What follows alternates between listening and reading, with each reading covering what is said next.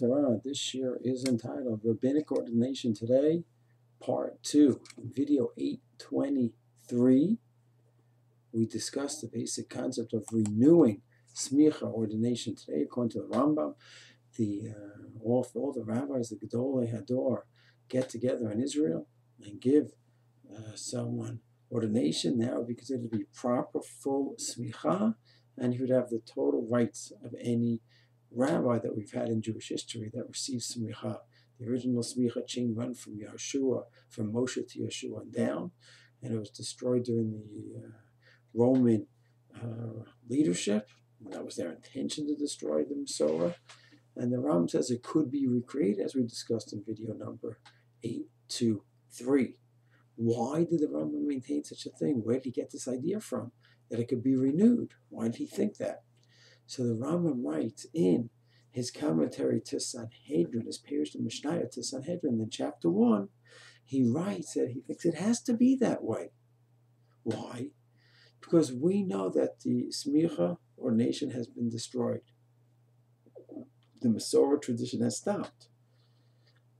But we do know there's going to be a Messianic era, and all the mitzvah will return one day, including the Sanhedrin, the power of the Beit Din, with all the authority that they ever had before.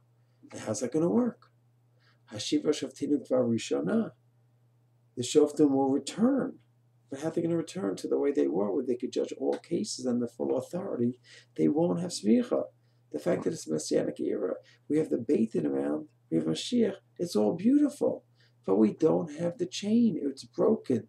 The tradition of Smicha from Moshe to Yeshua and down is broken. So it's very nice. We have the Gedolim all together. We have the Sanhedrin and 70 great rabbis. There's no Smicha. So the Rambam says, because of this glaring problem, yearly, it seems to me, he says, that there's a way to renew it. It's not easy to get all the Gedolim in Israel together. Not simple in terms of mitzias to have such a thing done. But in terms of the concept, the Rambam says it has to be a way to renew the Smicha. Otherwise, how are we ever going to get back to Hashiv, Shoftim V'Rishona, returning the church to the way they were? So in the Parish Mishnah, he says this. In Israel, when he was a little bit younger. In the Mishnah Torah, he writes this again in chapter 4 in Sanhedrin, like we discussed in the previous year. But in the Mishnah Torah, he writes, V'davar needs a final decision. Means it seems like he was not totally convinced.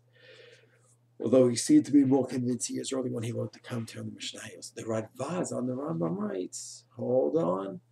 The rabbis tried to do this in Sfat in the 1500s, and the Radvaz, was asked in Egypt, and he says he did not go for it. And the rabbis in Egypt did not go for it, and some rabbis in Yerushalayim did not go for it, therefore did not get off the ground for two reasons. One, once you don't have all the rabbis in Israel agreeing to it, then you're lacking one ingredient. And two, who says that that's how we paskin? Who says we paskin? We hold that you need all the rabbis. Once you have all the rabbis, you could restart this Smicha process. Who says it? The Rambam himself wasn't convinced of it. So therefore the Radvaz says you cannot take that Rambam and make it into law. So what's going to be? What about the Rambam's Taina, his argument? We're not going to have Smicha ever again. Even when the judges come back again and have Sanhedrin back, we won't have Smicha. And what about Hashiv, Shoftim, and Rishona? The idea we are going to have the Shoftim back again. What are you going to do about that idea? So the Radvaz says we're going to have Eliyahu. And Eliyahu had Smicha. He was certainly well before the Romans, so he was part of the chain from Moshe to Yeshua, and then he was there for hundreds of years later in Israel. And when he comes back again, Hinei Sholech Lechem Et Eliyahu Hanavi, so Eliyahu will come back. He will have had Smicha already, and he could renew it.